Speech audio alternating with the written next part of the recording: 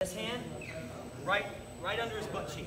So that arm stays right below his butt cheek, right here. Why I like to do that is if I'm in on a single leg, whether it's on my knees or on my feet, and I'm below, way down here, see how I can take that leg back and my head starts to go down? Take your leg back. See where my head goes? I don't want that to happen. So if I'm way up by his butt cheek, right? Sprawl back. Sprawl that leg back. My head stays up, doesn't it? Let that leg go. I'm up and into his butt. Here, sprawl back. It's pretty easy to stand up, wasn't it? Do it this way.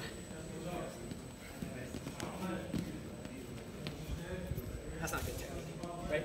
So make sure when we're stepping here, my hand stays high on his butt cheek. So even if he tries to take his leg back, that's fine. I just run to it.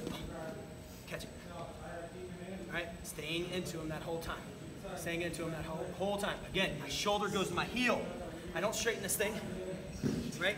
It's not your traditional dump where I'm going this direction, right? It's just down. It's him carrying our weight. I'm breaking this leg by him carrying our weight. Here. Down, squat on. Throw your head. Got it? Last point, TJ said it.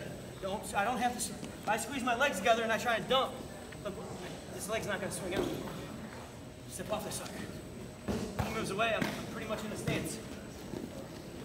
Right? Is this a good stance? You're gonna get double legged the rest of your life if you stand like this.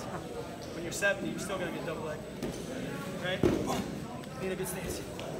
Here. Throw my head, throw my shoulder. Got it? Let's clean it up. 1, 2.